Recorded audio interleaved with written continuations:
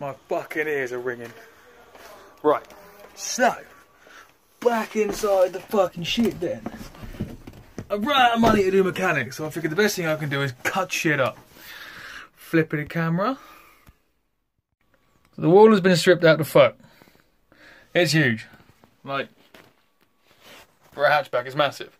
Anyway, didn't have the baffle space, so, in essence, what I'm having to do is chop the baffle, go into, have to cut the metal out, in here, enable me to build down a couple of extra inches so I can have a port up top here.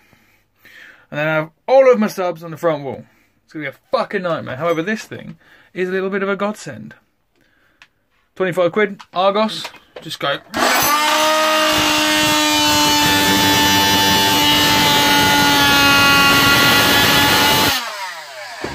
Like that.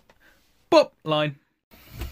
Okay, so after about an hour and a half, I managed to actually get the fucking plate off in about 4 million different pieces. It's the joys of MDF. It gives you all kinds of lung cancer. And when you try and break it off anything, it just splits into a fucking oblivion. So now, I get to use my lovely fucking grinder. At the moment it has a flapper disc in it, and it's not plugged in, which is very useful. Oh, lighting's terrible here. To dig out some metal in and amongst all of my power cables. So, you know, might die. This is what I was referring to. Fuck that out of the way. Here, if you look behind here, I had to dig this out by an inch or so. And then we've got this space here. We're only actually going to use, I'll only actually use down to about here for baffle space. I only need about an extra inch. Then fingers crossed that'll give me all the height needed. But yeah, go hard or go home.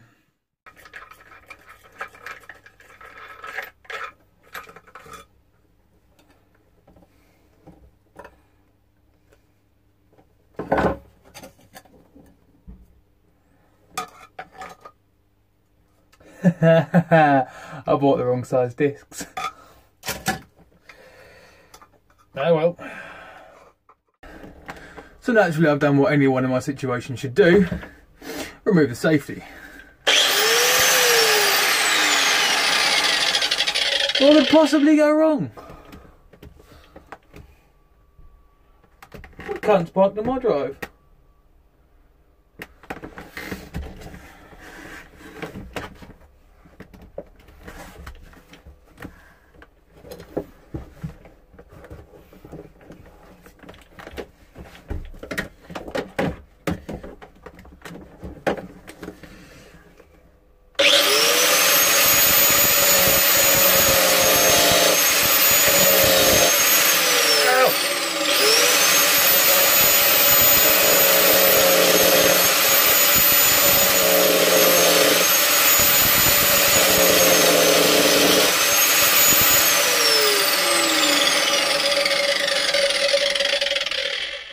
I've come to the conclusion that after setting myself and the car on fire 3 times, this may not be a good idea. Jesus fucking Christ, this is a mission. Look at it. It's like being a hot box, but not in a good way. Carried on.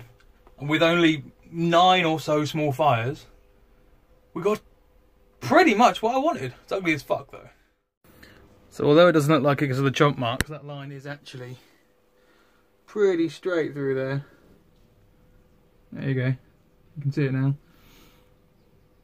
Going to build some right angles, some little housing sections over the seatbelt as well, which the front wall will sort of sit around. Okay, so I chomped this bit out because then it enables me to sort of continue to, like this bit's stepped, can then step from here down and then step from here down. And the further I can come out with it, the more I can flapper away to get the basket in, if that makes any sense.